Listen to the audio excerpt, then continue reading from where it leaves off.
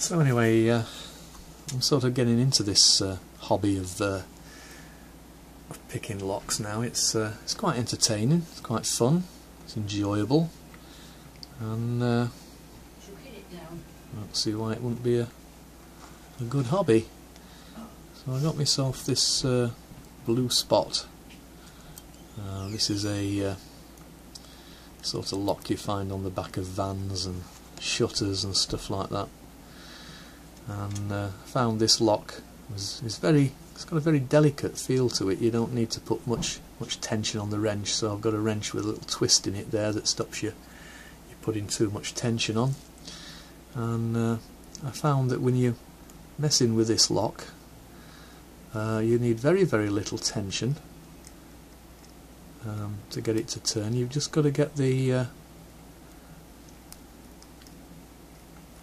right pins, just gently, a little bit of tension on that wrench, and you just feel it move a little bit. So I'm only a beginner to this, I just find it fascinating.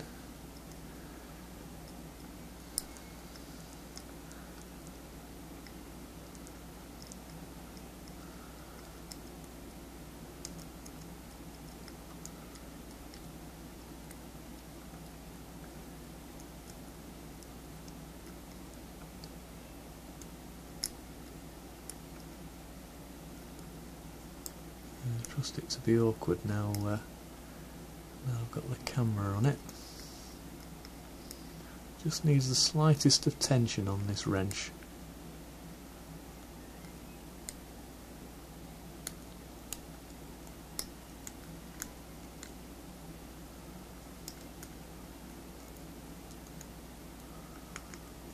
Oh, and there we go.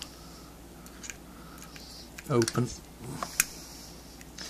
So that's a BlueSpot Shackle lock.